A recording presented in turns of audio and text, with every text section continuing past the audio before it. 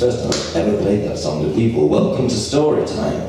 We've been here for like 2 hours already, but I still want to welcome you to my bit of Storytime. I like it here. Anyway, that song right? That song is called Bajo.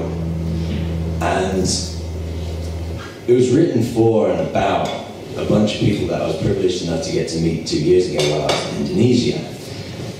And the Bajo are the oldest of the indigenous people of that area of the world. They're also known by the more common name as the Sea Gypsies. Because traditionally they had a nomadic lifestyle where they just drift around with the ocean, never setting foot on land, apart from occasionally to trade with some of the people who live there, and they think the people who live on the land are a bit weird. So they didn't do that very much. And they lived perfectly peacefully on and off of and with the sea. And it worked so wonderfully. And then about 10, 12 years or so ago, the Indonesian government decided that they really should work out quite how many people they've got. So they started incentivizing the Bajo to stay put in one place, and that clashes with the Bajo way of life. So there was a little bit of resistance, and then they incentivized them some more. And it worked out quite peacefully in the end. They incentivized them with things like, we'll build you a school, or we'll build you a health center, or give you some religion that's not yours. And now the Indonesian government know how many people there are, which is great, although the Bajo did build their settlements, their villages, in very much their own way, and they built them out of coral, which is not quite as romantic as it sounds. Beth's a marine biologist, and she's going, oh no. Because they built them out of coral with dynamite. So they just blew up areas of reef and then built stacks out of coral rubble and built little wooden houses on top of them and made these whole villages out of rubble and twigs. And they're amazing places to be. But it's meant two things. For one, the way that they had it going, the way that they lived off the sea as they drifted around, that worked really, really well. And when they were focused in one place, the reefs around that place where they live, because they still live exclusively off the sea, have been destroyed. Partly because they've blown it all up to build their houses on, and partly because they've eaten all of it. Because it's the only way that they know, it's the only way that they respect. And they are resorting to more and more disastrous methods of fishing to try to cope with the fact that they've eaten all the fish. And then it's also forcing them onto the land to trade more with the people on there, and they don't like them very much because they're a bit weird because they don't live on the sea. And it means that they're losing their culture as well to the people on the land, and the fact that they're staying put. And the village that I got to go to, a village called Sampella, were the last ones to settle down. They were the longest to keep fighting for who they are. So that song that I just played for you, called Bajo, is a tribute to them. It's a tribute to the last of the Sea Gypsies. Anyway, here's another song to an entirely different group of people. This is a song about you kind of people, but written about me more. Anyway, you all look like Constantinians, which I think is true. I hope you're enjoying living with the people you're living with. Because I lived with some people once, I still do, lived with different people. When I was in my undergrad, I lived in St Andrews. And I lived with 4 guys, and they're absolutely brilliant, I love them, but they're the most disgusting people I've ever met. and I didn't quite know how to cope with that. It was really weird and quite disgusting. But I felt like I couldn't say anything. I couldn't say to them, your way of living is wrong, or don't do that because it makes me feel weird, because they were fine with leaving a pan of food in the living room for weeks. So my response to it was to do nothing. And that's not a good or advisable strategy. And one day I came home to find the house more scuzzy than I'd ever known it could be, and I cleaned it. And then I went upstairs and I wrote this song, and I felt so much better. And it sort of left my mind for a while, and then a couple of weeks later I was on student radio and I played this song and told them the story without thinking. And then my housemates heard the song and were a little bit offended. Because you may agree, it's not the most flattering or complimentary of songs. So I'm playing it now, partly as an apology to them for doing it so very, very wrong, and partly as a gesture to all of you. And if you do have a problem with the people who you're living with, say something. And most importantly, communicate with respect and love and compassion and that kind of stuff, because you will live differently, that's fine. But find a mutual way around it.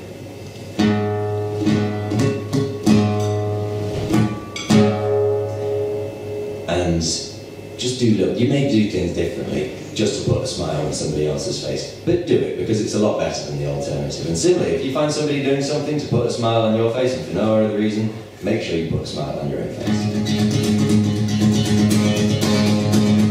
This song is called Besides.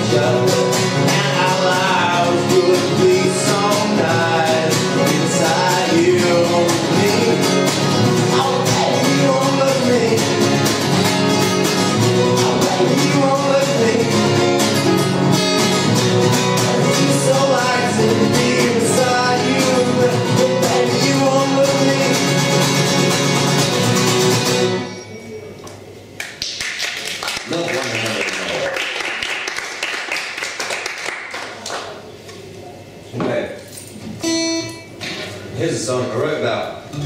All of these are original, by the way. Don't expect to hear anything you've ever heard before. But I do hope that you like what you hear.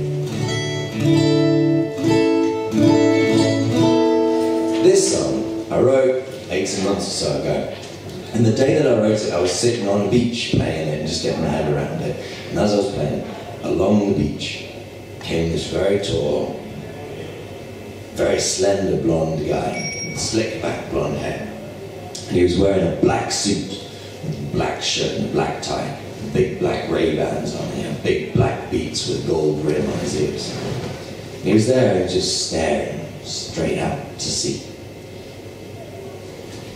And then all of a sudden, he was right next to me, asking me what I was playing. So, quite surprisedly, I told him that I'd just written a song. It was for a girl, and he asked to hear it. And I played him my song, and he really liked it.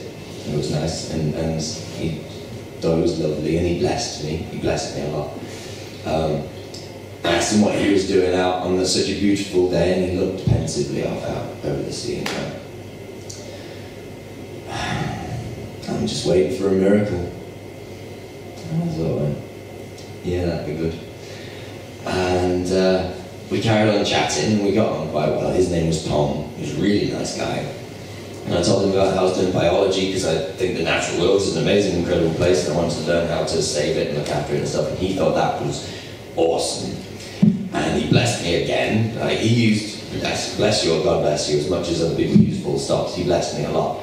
And anyway, he said to me, Andy, if you ever need anything, Andy, you have to come and find me, because I'll help you out. And I was like, cheers, Tom, that's really good of you. He said, seriously, Andy, if you ever need anything, you come and find me, I'll help you out. He said, Tom, I'll sort it out. And I said, cheers, Tom, that's really, really good of you. Don't often come across people quite so generous. How will I come and find you? And he just looked into a big glass and he went, oh, you'll find me. And they just disappeared. To this day, still haven't found him. But every time I play this song, I'm back on the beach in the sun. Having a really nice time with this mysterious stranger who's looking for a miracle. You make me wanna sing lullabies. They're what people call an ordinary life. Let me play you a story. Let me sing you to sleep. So when you wake up, I'll be the first thing you see.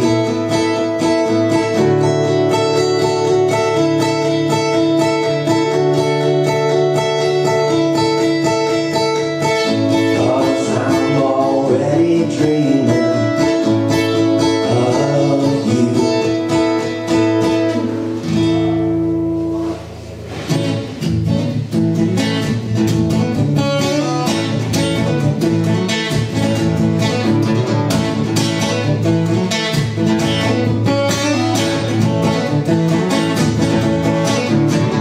Is that the sun I see? Do I hear an alarm? There must be life out there, but this bed is all I want.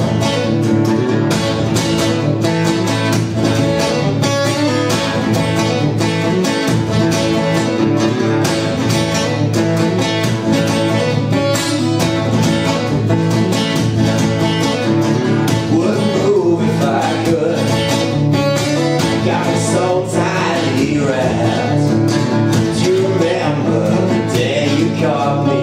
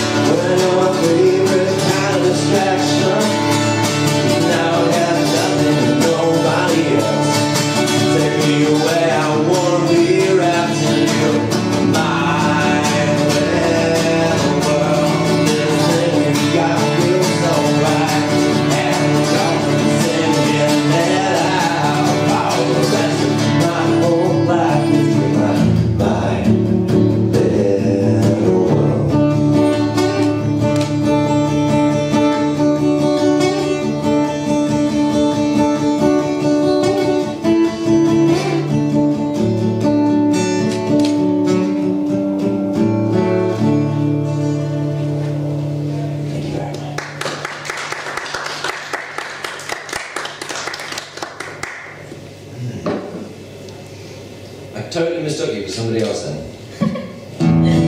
Who? Friend of mine from Lincolnshire. Mrs. Spooner. I was like, fucking hell. Yeah, I've travelled a long way. To be honest, Mrs. Spooner. I'm glad that it's real you. Anyway, this song I'm about to play now is my newest song. I only finished it the other day, partly for this occasion, but I've been wanting to do it for a while. And it's about having dreams. That kind of thing. Wanting to do stuff, wanting to achieve stuff, in the world. You know what it is, having ambitions and stuff. Because whatever you want to do, and people want to do different things for different reasons, you know. I don't really care what people's reasons for wanting to do something are, or their reasons, or what their reasons for doing something are. I just care that they do. But anyway, whatever you want to do, you're always going to come across those people who tell you that you can't, and they tell you that it's going to be hard.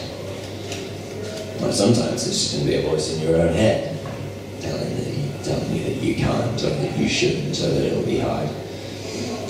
And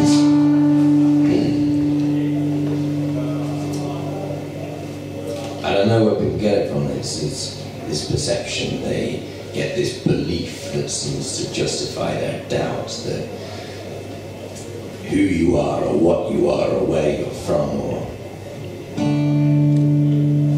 meaningless traits should dictate what you can and can't do.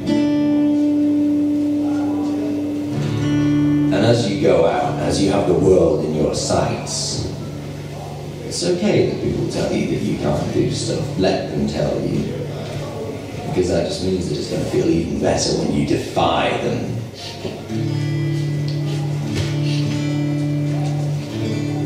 And let people tell you that it's going to be hard. But don't you ever let them stop you.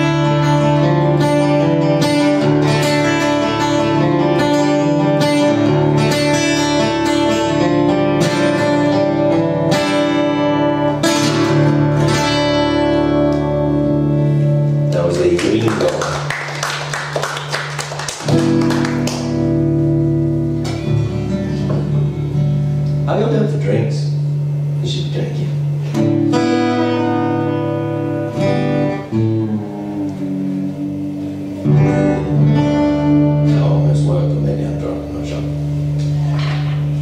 If you will indulge me, I'm going to tell you about a hero of this world. There's a hero of music. It's a man called Tom Waits. And your man Tom, who was here before, I know for a fact that he is a big fan of Waits. But he's gone now, so fuck him. But anyway, do any of you, I know that Tom would have known who Tom Waits is. Do any of you have any idea who Tom Waits is? Good, oh good! That's impressive. That's like 20% of the audience. Saying something. The rest of you who don't think you know who he is, you probably have heard his songs, but you probably won't have heard him singing them because he has a voice that sounds like a bag of gravel being dropped down a stairwell. Anyway, he is... I'm tuning the wrong string. He is remarkable. He is one of the most lyrically gifted psychopaths there's ever been. And this song is my tribute to Tom Waits. It's the doff of my musical cap in his general direction. It's called The Devil's Eyes.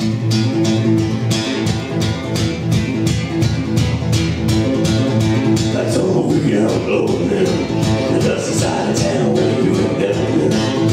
You never know what it's coming to you. Take a shot in the rusty old bar stool.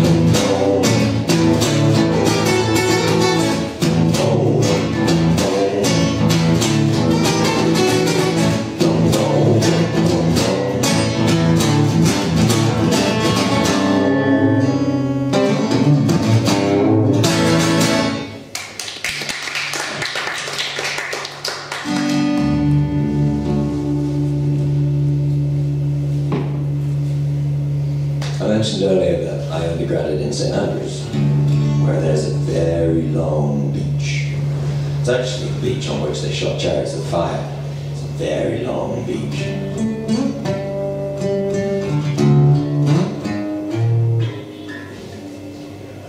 Anyway.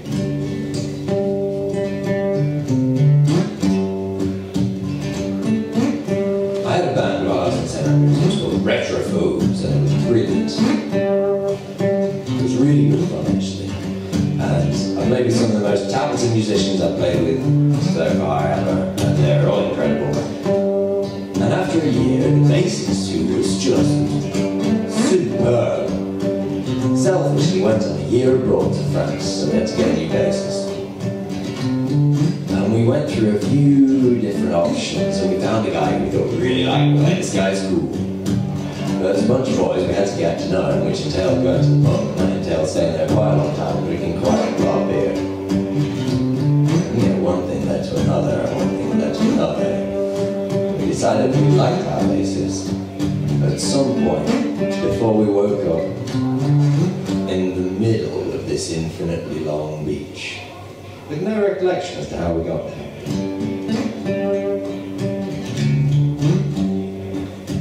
And I remember I opened my eyes just as, like, that silver light of the morning was starting.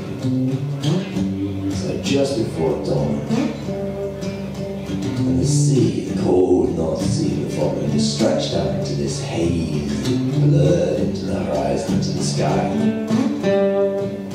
And there was a mist hanging all around the beach. Remember, we couldn't see town. We were just alone on this infinite beach. And so between the four of us, we decided that we should walk back to town. And on a beach, there are two directions you can go. We went the wrong way. More about that later, anyway. As we were walking the wrong way down this infinite beach, horribly hungover, in the mist of the morning, out of the mist before us, we noticed this shapeless figure emerging as we got closer. We saw this old boy just sitting on an old twisted lumber driftwood, staring out into the sea. And we were going to give him a wide berth. And as we approached him, he looked up and he saw us, and he looked at us in the way that only an old boy who's been living around students for too long can. A look that says, fucking students. There's no question, he knew why we were there. So we're going to skirt around him, we're going to leave him in peace. But he said to us, so what are you boys doing out here? And we saw him, thinking, you know why we're out here. And he said, that's the problem with the kids today, youth. They've got no direction, they don't know what they're doing. They've got no purpose, they've got no fire. And then he just started talking in the way that an old boy can do if he's not spoken to anyone a little bit too long. And as we took a seat on the sandbar, his life came out. And boy, he lived a life. He'd been all over. I mean, he had good times and he had bad times.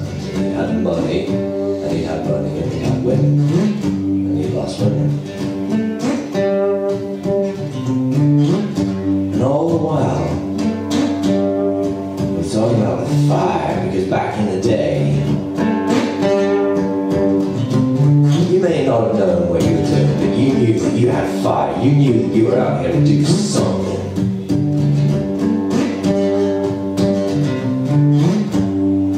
He said to us again, so what are you boys doing out here? And we kind of looked at each other, having no idea what to say to this incredible story, this incredible man sat before us. And I said, well, yeah, I'm looking for direction and purpose and stuff too. You know, I want to know what I'm doing, I want to know what's going on in the world, and you know, about to graduate, about to go and try out in the real world, see what it is, see what I can do, but I have no idea. But you know, I'm looking for that passion that we're talking about. Between the four of us, I mean, we're a band, and we're having a lot of fun, but we want to know who we are. We want that direction, we want that sense of purpose, we want that passion, we want that drive. We want the music. I guess all we're really looking for is something to sing about. And he just looked at me. He just looked at me. And then he reached out and he picked up a guitar.